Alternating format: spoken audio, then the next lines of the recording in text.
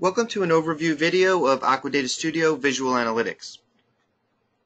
Visual Analytics inside of Aqua Data Studio is a main menu and a floating window, right? So here you can see an example of some Visual Analytics files I have opened, and this introduces the concept of separating your data sets into dimensions and measures, and then the ability to build worksheets and dashboards and then perform analysis and tell a story through my data visualization. Okay, so let's look at some examples. You really have unlimited features here in terms of variations and types of visualizations, but let's look at a few examples. So under Visualization, Visual Analytics New, Connect to Data will allow me to point to existing data sets.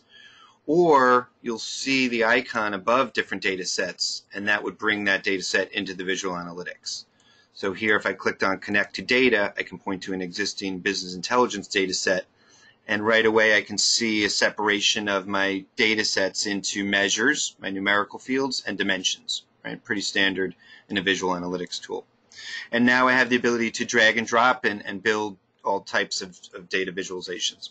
So let's look at some examples, right? Maybe a quick example is a comparison data visualization. So here I can drag and drop some revenue values per product. So here I'm seeing a comparison of sales revenue per product category, and then I have different ways of sorting or customizing this view of this data set. So this is one example of a comparison data visualization. There's built-in intelligence where the Visual Analytics will choose what type of visualization it thinks is helpful for those fields, but you can customize or change those as well. So here, if I wanted to build a different type of visualization, perhaps a pie chart example, and then drag and drop certain values, right? So again, maybe I'll stick with this profit measure and drag and drop that and create a pie chart, but then perhaps mouse over the chart properties boxes and I see drag dimensions or measures here.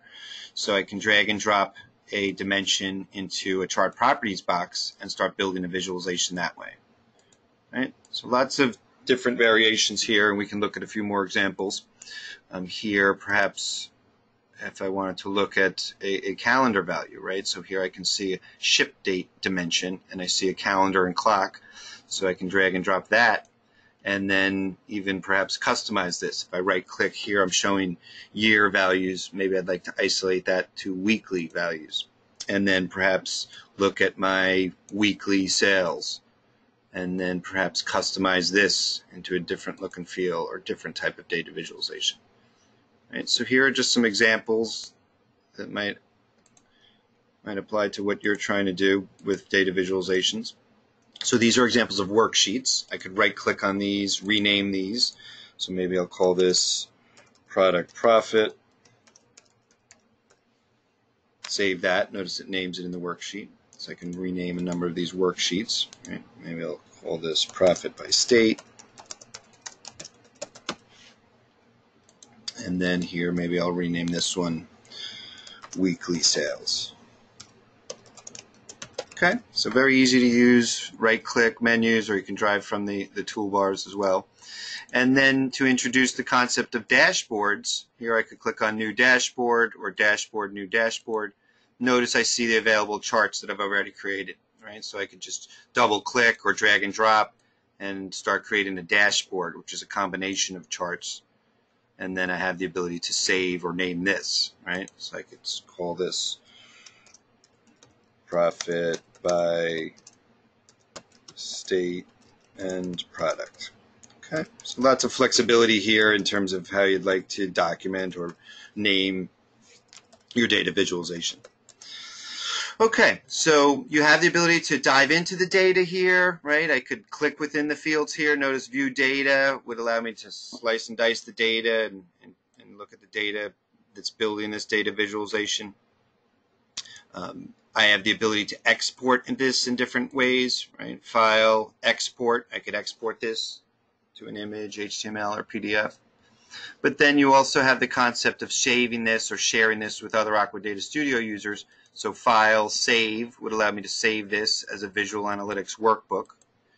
Or you have the ability to create a data extract And so File, Export Package Workbook would allow me to save an extract and share the data set with this Visual Analytics file.